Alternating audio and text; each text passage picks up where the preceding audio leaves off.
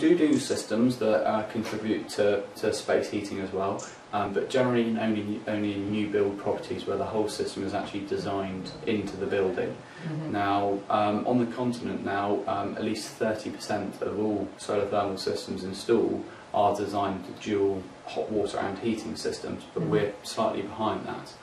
There's a few reasons. First of all, the solar panels are at their weakest point during the winter months when you want your heating on. Secondly, the amount of collector area you need to make a useful contribution is very large. So a very rough rule of thumb is you need 1 square metre of collector area for every 10 square metres of floor area to be heated.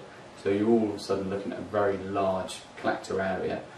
Then to deal with that collector area you also need a very large buffer tank. So in most domestic situations we're looking at 200 to 300 litres for hot water. If you're looking at generating towards the heating as well, you can be looking anywhere up to sort of 5,000 litres. So you're talking you need a plant room, which is fantastic. If it's a new build which has got very high insulation levels, then yes, it can make a very useful contribution to the heating. Again, on the continent they are now getting houses which are fed 100% from solar, doing all their hot water and heating.